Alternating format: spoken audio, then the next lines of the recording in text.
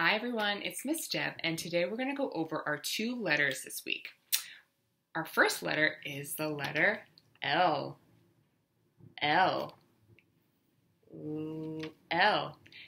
This is our capital L, and then this is our lowercase l. Lowercase l. L makes the sound O. O. Like in the word lollipop. Lollipop starts with the letter L. Lollipop. Another word that starts with L is lion. Lion starts with L as well. Now we're going to work on tracing our letter L. Okay, when we start our letters, we start at the top.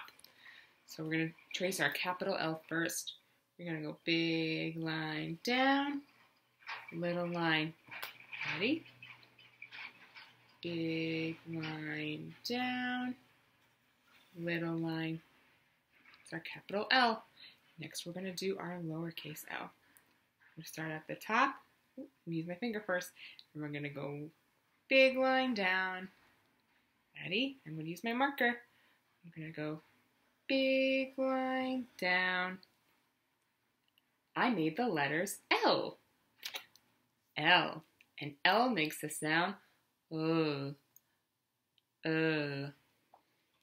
Next, we're going to look at our letter.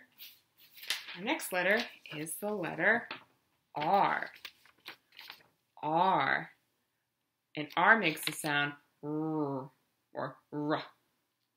Like in the word ring. Ring. Ring starts with the letter R. What else starts with the letter R? It's a rainbow. Rainbow starts with the letter R. So this is my capital R. And this is my lowercase r. Even though they look different, they're both the letter R, and they both make the sound R. R. So now let's work on tracing our letter R. We're going to start with our capital letter first.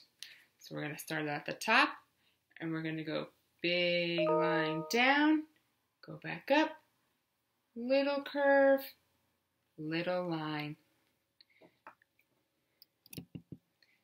Ready? Now I'm going to use my marker. I'm going to go big line down, back up, little curve, little line.